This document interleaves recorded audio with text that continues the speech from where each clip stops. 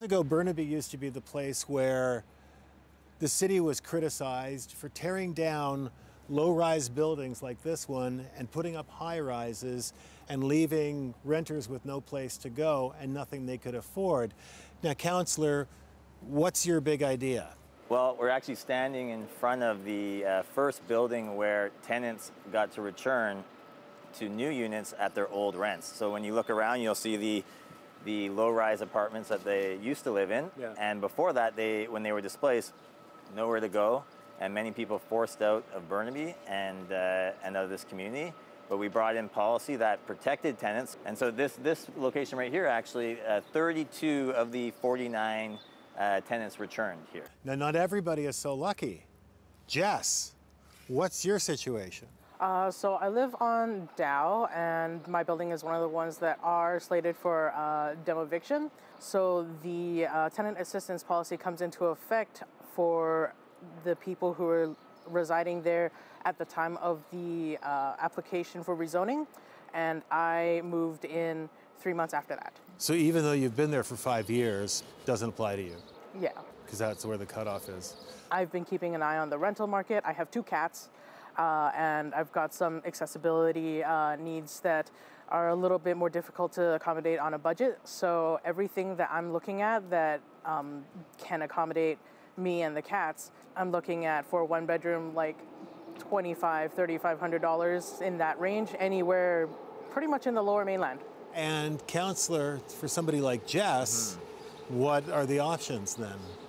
Yeah, and that's the problem we're in right now, and we've seen that the market is not going to fix it for people like Jess, and that's why, we need more non-market housing and all levels of government to come to the table, and that's again why we're committed to that in Burnaby. But overnight, it's not going to resolve the issue of people like that Jess are in. Mm-hmm. There's 19,000 rental units in some type of process of either there's tenants in them right now, they're under construction, or rezoning, or through readings.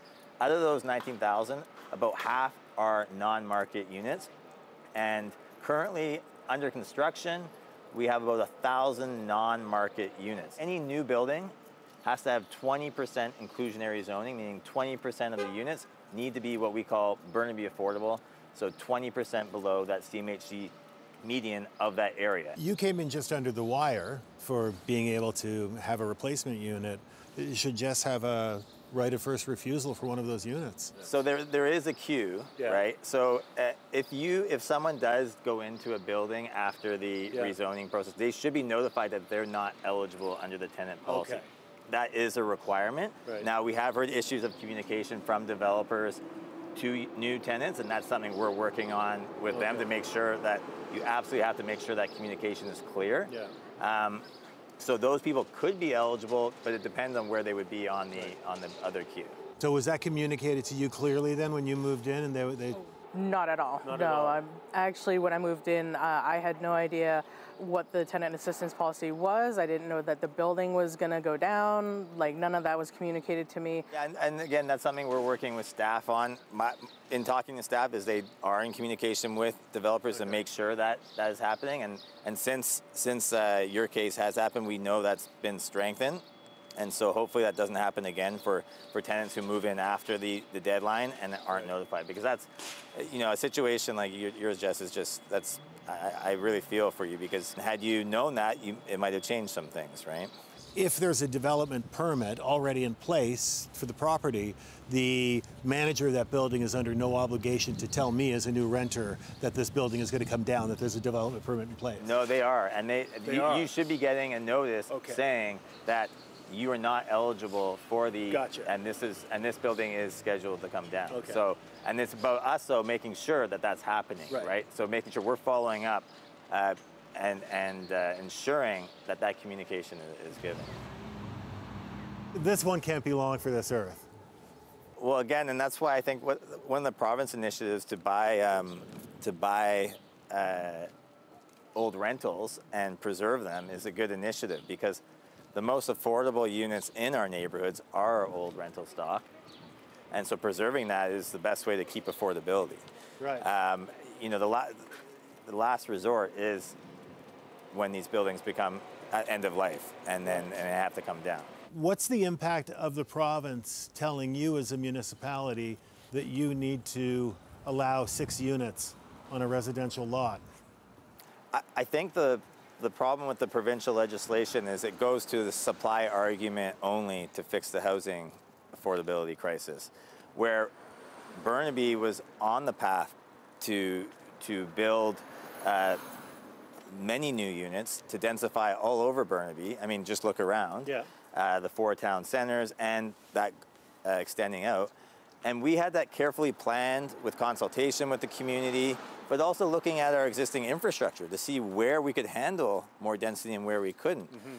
So this one size fits all, it really doesn't help us here in Burnaby, and it also doesn't deal with the affordability crisis.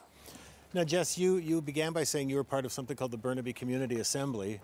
After being in this assembly, I feel closer to the community, the residents of Burnaby, than I've ever been before. How do we build a sense of community? Actually, that's a really good, I mean, I joke, but that's a really good question because, you know, I mean, I've lived in high rises before and, you know, you don't look at each other in the elevator. You just kind of look away and then You're on your phone. You don't really meet any of your neighbors. I think when we are building these high rises, we have to make sure there is enough public space for people to come together. Whether that's in the actual development or well, that would be in the privacy, but in the public space, we got to make sure the amenities are there. So there's ample green space, so people might not be coming together in their building, but they're coming together when they're walking their dog in the neighborhood dog park, or they're taking their kids to the park. So if we don't provide those amenities, that community won't be there. But so that makes it especially more important than when we're densifying buildings, high rises, that we're prioritizing this public space where people can come together. What is being done? Like, is there anything in the works for, because for example, for me, it's been almost 6 years now. It's been 5.5 years. Like, my building is going to go down. The rezoning is already underway. And so I'm kind of wondering, is there anything that would be able to help me and my neighbors? Now, again, if you don't fall into the tap and you're not in a different BC housing queue, we are in a tricky spot because, and that's where the communication comes back, right? So if a tenant is going into a older building knowing it's coming down, they're going with that understanding that this might just be my housing for 3 to 5 years and I have no protections. In your case, you didn't know that, so that's where that communication piece is key. In terms of making sure that people who come after that, because there has to be a deadline, right? And so people come after that deadline, we don't really have control. Like, it's hard to jump them ahead of other people as well. So what contributed to the deadline being the date of the submission of the application? Well, we had to set the deadline somewhere, and that's where staff recommended. And that's so, you know, I think one concern I heard was if there was no deadline, or developers might not rent it out even, it might not be worth it for them to rent it out once they get approval. Because for them, they don't want to add another person there responsible for relocating.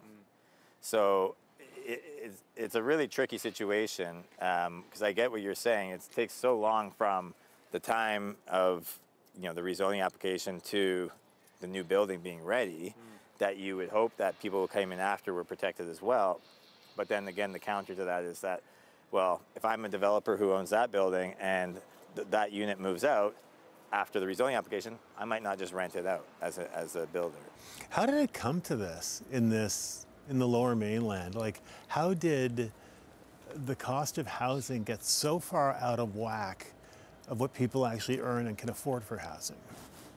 I think, it started in the early 90s when the federal government said we're not going to fund housing anymore. I grew up in a co-op actually not far from here. All these co-ops were built in the 70s, 80s. They stopped in the early 90s. And so you had 30 years basically of no housing being built, no non-market housing, and left to the market to figure out and to solve. And this is where we are. Yeah. We really have to change our mindset because we've developed this mindset of housing as this commodity or investment rather than just somewhere for people like Jess to live, a human right? And that's as soon as that mindset is changed back, is the only way we're going to get to a long-term solution to this affordability crisis.